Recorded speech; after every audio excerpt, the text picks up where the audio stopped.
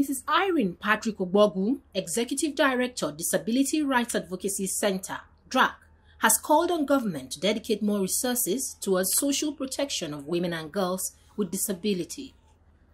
She made this plea during the Break the Cycle Stakeholders Validation Meeting for the baseline assessment of the socio-economic status of women and girls with disabilities held in Abuja. The government needs to dedicate more resources towards social protection of women and girls with disabilities.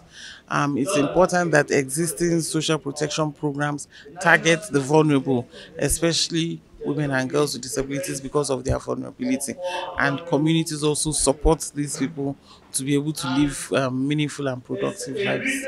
Ms. Beatrice Mude, women leader, Joint National Association People with Disabilities, JNAPAD, says 80% of the public violates them, not only sexually, but mostly through attitudinal violence and deprivation of access to public facilities or programs.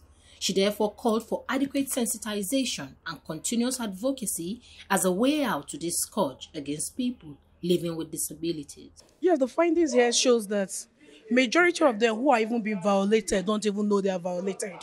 Mostly when it comes to do with attitudinal. In the area of attitudinal, people just talk to you anyhow, behave anyhow to you because you're disabled. You ask questions, no response.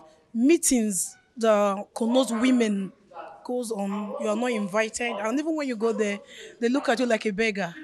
They'll be like, these meetings is not for disabled or not for beggars. Not minding the fact that you were a woman before you became disabled. Those are attitudinal violence. My advice to the Nigerian government is to put in drastic measures to put an end to rape and violence against women and girls with disabilities. For his part, Mr. Tim Anebonam, Executive Director, Global Agenda for Total Emancipation, GATE, and consultant in charge of the preliminary findings from the research, said the socio-economic status of women and girls with disability remains a major challenge due to several limiting factors, adding that education and awareness creation remains the most effective key to combat the situation.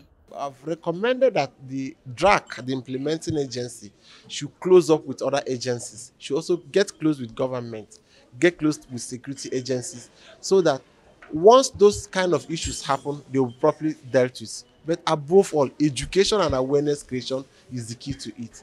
If you educate these people to understand safe places where they will stay so that they don't fall prey into this thing, is the best thing. So that we now do more of prevention than curative at the end of it. Similarly, Mr. Lawrence Idemudia, Chief Social Welfare Officer, Federal Ministry of Humanitarian Services, Disaster Management and Social Development, said as a matter of urgency, government should create a commission for them so that cases affecting persons with disabilities can be taken there and treated appropriately.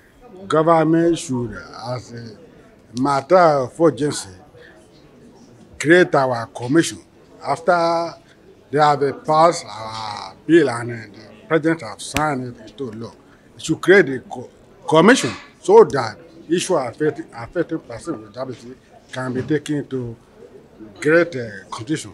And then they must know that women and girls with disability are among the poorest and the poor, so that more concentration on them so that they will not be left wallowing in poverty and other form of degradation in the society.